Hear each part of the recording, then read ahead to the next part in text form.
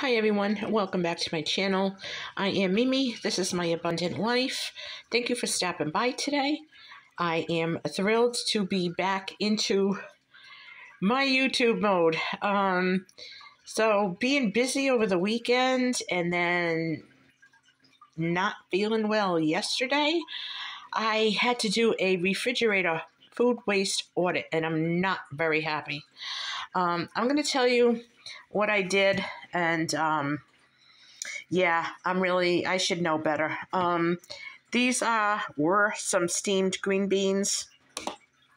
They've been there over a week, and I just kept putting it off, and I don't usually do this because I'm always on top of my refrigerator.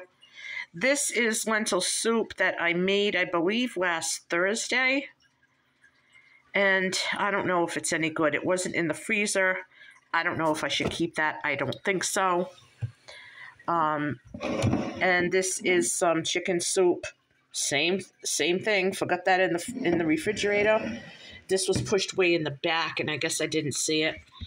And due to a lot of stomach issues and some other health issues, I did not have orange juice in the morning. Now, I usually buy a few of these.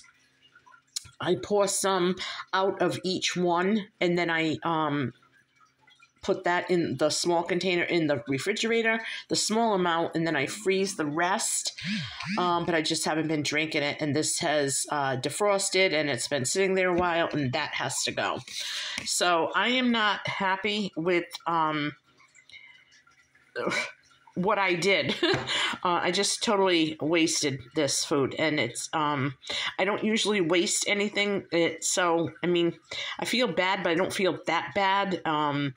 But I just feel like it was a little hypocritical of me.